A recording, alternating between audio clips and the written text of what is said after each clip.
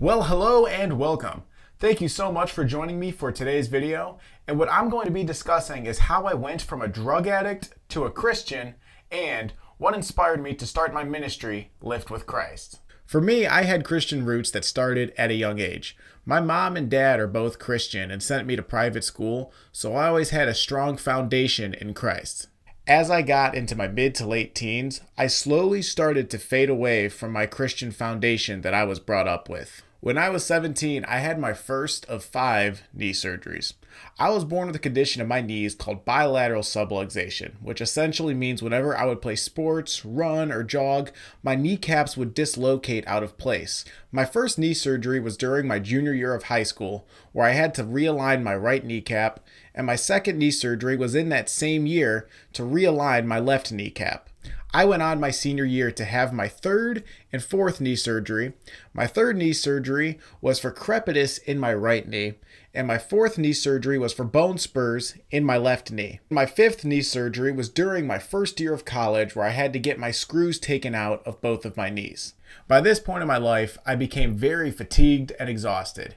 Not only was I in and out of a wheelchair for 2.5 years, but I was constantly going to physical therapy and started to develop a heavy addiction to prescription painkillers.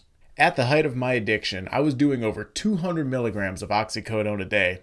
I was also falling into sin and doing a lot of things I shouldn't be doing.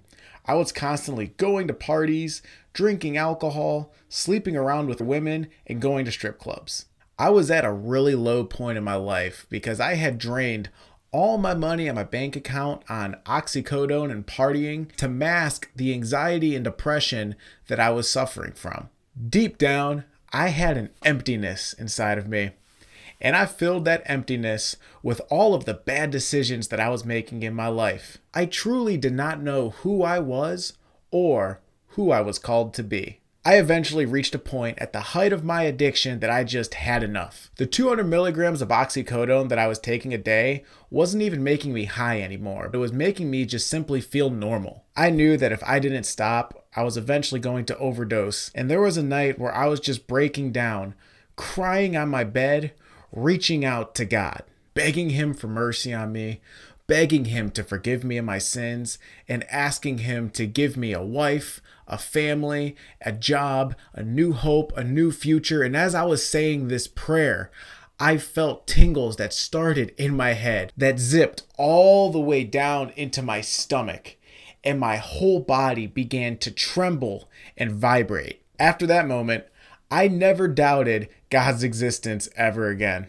The next day, I admitted myself into a detox center and was fully committed to getting sober. Even though I had that supernatural encounter with Christ, God did not heal me from the pain that I had to go through with the withdrawal. But what God did was give me the strength to endure and face the withdrawal head on so I can make it out on the other side and maintain my sobriety. When I was at the detox center, I made myself a vow.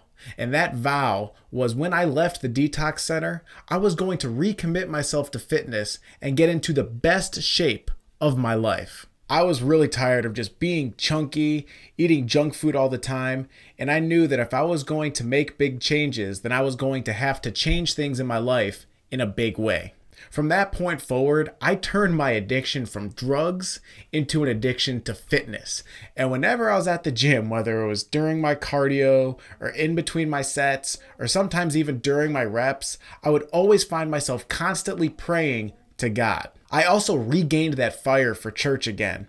I was a lukewarm Christian that simply acknowledged God's existence, and God spit me out of His mouth only to recreate me into a Christian who lived for God's existence. I then reached a point where I was on a new high each and every single day, just finding myself in the gym, working out, praying to God, reading my Bible, going to church, and I just had this new fire for life. But then as some time went on, I paused and I asked myself, why did God have me go through this? Why did God pick me to save from my drug addiction?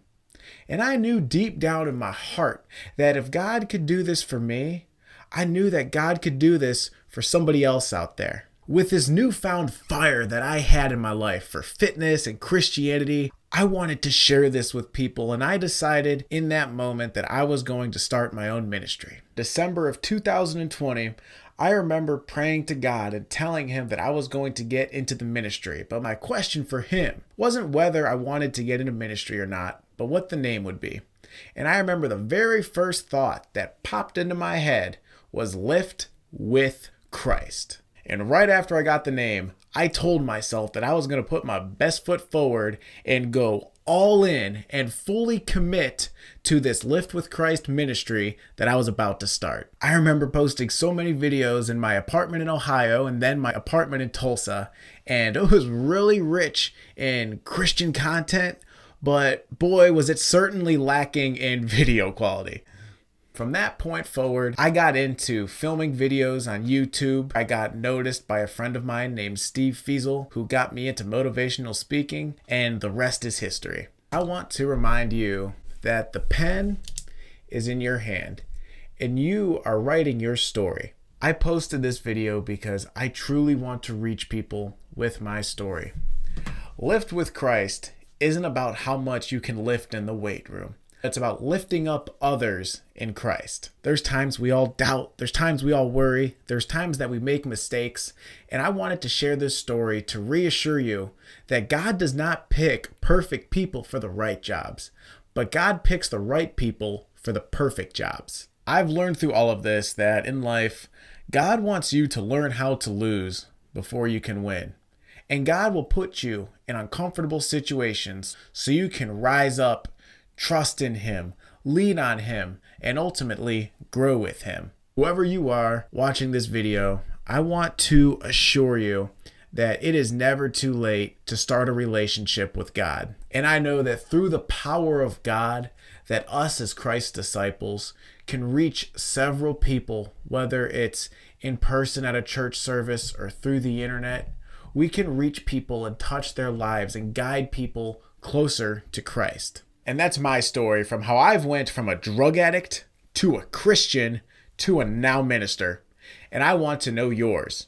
If you're somebody who's accepted Jesus Christ as Lord and Savior, I want you to share your story in the comment section. To continue following my story and to stay plugged into what I'm doing with my Lift with Christ ministry, I ask that you smash that subscribe button. And together, I want to lift people up for Christ and bring glory to God's kingdom. Thank you for watching this video and hearing my testimony. If you'd like to listen to my Christian single, Heart of a Lion, I'm going to have a link in the comment section and in the description. God bless you all, and I'll be sure to see you again in another video. Take care now.